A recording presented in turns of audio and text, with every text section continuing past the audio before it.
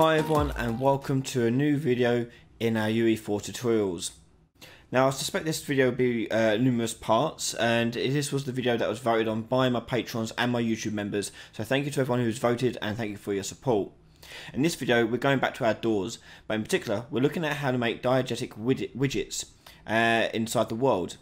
And what these are basically widgets that are part of the actual world that you can interact with to do certain things. So what we're going to do in this episode, or this mini series so to speak, is we're going to make the door have a keypad that we can click on and interact with to insert a code. If the code is correct, it'll open the door up for us and unlock it. So obviously this is very much used in a lot of RPGs and FPS RPGs like Outer Worlds and and Fallout. So it's quite a common thing. But you can also use it for like computers and other things like that. So let's get started. So I've got my door here. I've already done the code to make it open and close. At the moment it's locked. And it locks, it flashes. But if I show you the code for that, we're not going to go into too much detail into the door code because I have plenty of videos covering it already. But let's give you the general gist. So the door comprises of the door and a volume for the trigger volume. On the trigger volume, we're checking the overlaps for begin and end. And when we begin it, we enable input, and we end it, we close the door and disable input. When we've got input enabled, the E button will work. So when we push E, it's going to check whether or not the door is locked, and if it is locked, do the flashing light thing, which is what this function does, and open door calls the open door function. So the open door function is part of this door animation, which sets a variable to be is open, update the light on the door to make it go green, and play the animation. Okay, close door is open, it's become a false, change the light back to red, and reverse the animation. Okay, I've got sounds on here too that'll play, and here's the light flashing for the door when it is indicating it is locked. Okay, so I'm not going to go into too much detail here on what this setup is. If you want to know how to do doors, I've got plenty of videos about how to do doors, so by all means help yourselves. What we're looking at doing today is more of the widget focused stuff. So the first thing we're going to do is design our keypad widget. So our keypad is going to be a UI element. So go to user interface, new widget blueprint, and we're going to call it keypad underscore UI, and open this up. Now we don't need a canvas panel, we can get rid of that, but we will need a vertical box. The vertical box is going to store various elements vertically, so all its contents get stored vertically. So the first element we're going to have is we're going to have a border to this. So we're going to go and add a border from our palette into our hierarchy. Okay, so in our border, we can now select that and go over to the right hand side details panel and choose various options. And the options I'm going to say is mostly just change the brush color. So I'm going to choose a medium gray, like so. Sorry, meant to be the other way around. Border first, then vertical box. So if I put that up there, let's replace this with the child, and put a vertical box inside that border. There you go, that makes more sense. So now we've got a vertical box in there, we're going to add another border to it. And this border is going to be the sort of top display that shows what current code you've entered. So in there, we're going to set it to a darker background. So I'm going to change the brush color here to a darker background, which I've already pre-made. And I'm going to drag my text into it as well. Okay, there's my text. So let's change the size of this. So I'm going to do a size of 64. And it's going to be center aligned. And if I want, I can change the padding on this to be a bit more significant. We'll do, not that, sorry. Change it on, yeah, change that on to 5. And we can change the border here to 20. There you go. Okay, so that's our top bar done. Next are all the buttons, and the buttons are formed into a grid. So if I search for grid in my palette, and I will use my grid panel. So drag that in to your vertical box. So we've got two elements here. We've got the border top part here and the grid panel down here. And the grid panel is going to comprise of multiple buttons. So to save a lot of effort and time, what we're going to be doing is we're going to make one button and just duplicate it. but we're going to make it as a sub widget. So let's close this for now and create a new sub widget. So new user interface, widget blueprint. We call it keypad button underscore UI. And open this up. Again, we don't need a canvas panel. What we do need though is a button. And on our button, we need to put a border. And finally some text. So let's design the look of our button. So my button here, I'm going to change the background color of this to be 0 on the alpha channel, so it's see-through.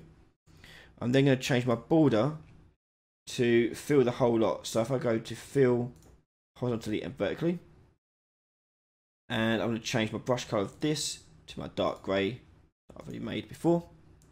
I'm going to click on my text block, and I'm going to change its horizontal alignment and vertical alignment to the center, and change the text to be center as well. And I'm just going to, in the text field, just going to put in 0, like so. So now, if I were to change this from fill screen to desired, this is what the button will look like in the game. It's not really button-like, it's not very useful. So what we can do is put a size box inside of that to sort of stretch it out. So on your border, we're going to right-click and wrap with, and we'll choose size box. And on the size box, we're going to change the width override and the height override to be 64, no, 128, sorry, 128 by 128. And there's our button. It's got a bit of padding on it, we can get rid of, we don't need to worry about padding. So I'm going to change the padding here to 0. And change padding here to 0 as well. So you get a nice flush button. Hit compile. So you've got a few elements we need to sort out on this button to make it work. So first thing I'm going to do is on my text field here, I'm going to change the make it is variable, top right, and I'm going to call this one button digit text. And on that, why we're doing that is because we need to change the text inside of it in the game. So when we add the buttons, we can change which digit will be on this button. So to talking about the digits, we're going to go into the graph. So in your variable list, we're going to add a new variable, and this will be called digit, and this will be an integer. We're going to make it instance editable and exposed on spawn, and click compile. So what we're going to do is on this event pre-construct, we can use that to set the digit to the text. Now pre-construct basically is like the construction script where it will change stuff in the editor so you can see it working. So in here we're going to drag our button digit text out, which we made a variable earlier, and from there we're going to take to set the text to our digit. So choose get and plug that in. It'll convert a digit into a text value and plug it into our set text. So what that means is, for example, if I were to change that digit over here to a default value of say 2 and go to my designer view, it will change there as well. But I want default value to be 0.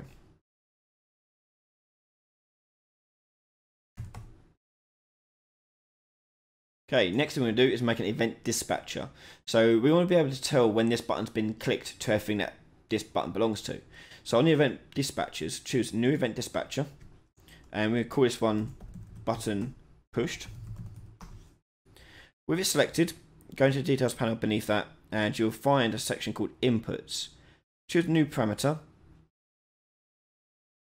and we're going to call this one digit, because we want to pass through which digit was just pushed. So if we do this and click compile, we can now use this event dispatcher to be called. Now to call it, we click on the button variable up here and choose on clicked. So when this button is pushed, we're going to use the button pushed event dispatcher. So drag your event dispatcher out and choose call. And this will basically make a shout out that this button's been pushed and the digit is what's been pushed. Okay, so basically shouts it out. What we need to do to our keypad then is make it so it listens out for that shout. and react accordingly. So we're going to click compile and close that. Now return to your Keypad UI, and in here in our grid panel we're going to insert numerous keys. So I'm going to go into my user created and drag in my keypad button like so, and there it appears. And over here on the right hand side you can see I can set a digit I want to be used here to 1, and it will change as of when I want it. So I want to add 2 more to that one, so I'm going to Control W to duplicate, and using these arrows I'm going to position them. Select each one and change their value to be whatever you want. And you'll do this for all 9 of the buttons. So I'm going to squeeze more in here, so I'm going to Control W and push that down, and this one will be 4, for example. If you want to see how the keypad is going to look in the end, we can go to change fill screen to desired to see the final look. So keep going, and we're going to add these in. I'm going to speed this bit up in the video.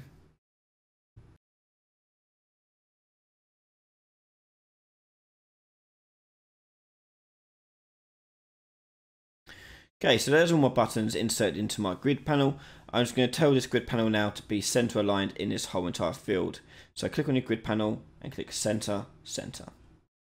So now it will fill out the center of our keypad. You might want to put some padding on it to match the border of your top bar here. So I'll put 20 in there, padding there for that. So I'm going to put 20 in here as well. And it should match accordingly. Okay. So how are we looking? I think that's looking pretty good. So all we need to do now is make it so we can tie that event dispatch we made to this keypad. So go to your graph, and in here we're going to set up an array of all our buttons. So I'm going to do this on the construct. So as soon as this thing's made, we're going to make an array. So drag your first button out, which is get, and from there go make array.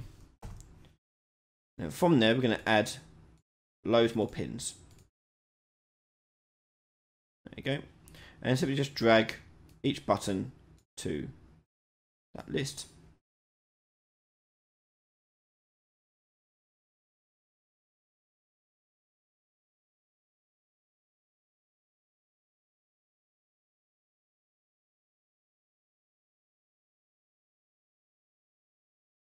Okay. So there are all our buttons. And just going to space them out a bit so we can actually read them.